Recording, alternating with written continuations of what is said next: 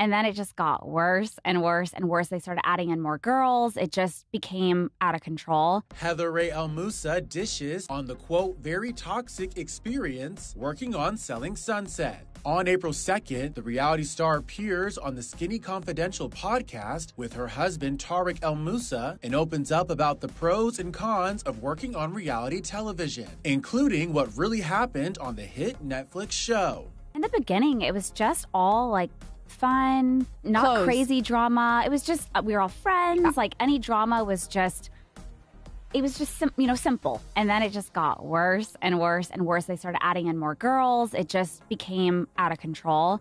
And I mean, there'd be days I came home to him like crying from the stress of filming. Yeah, and everything. And then, you film it, you go through it.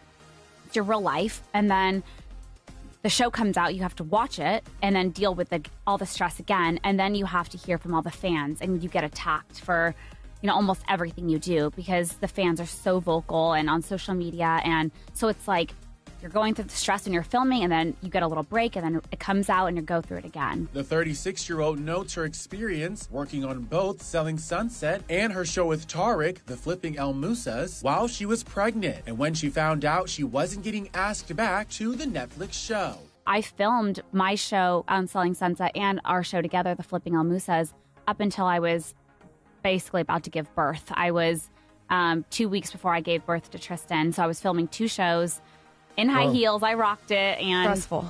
Then I went on maternity leave right during season 7 of Selling Sunset. And then they did not ask me to come back. Heather goes on to mention how it was, quote, a blessing she wasn't asked to return to Selling Sunset and details the demanding work schedule, including 12 to 14-hour days. I mean, it was a blessing that I wasn't asked to come back because I'm so much happier filming my show with Tarek. And, we're co-producers on our show, so we pick the hours. And with Selling Sunset, I never knew when I was going to be filming. It was last minute.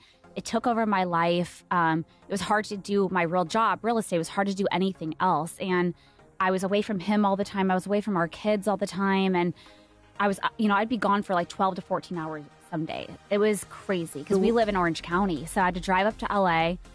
And so it was pretty brutal. But yeah, it's very toxic. You're around a bunch of women that everyone wants to be stars on the show and number one. And, they'll kind of do anything.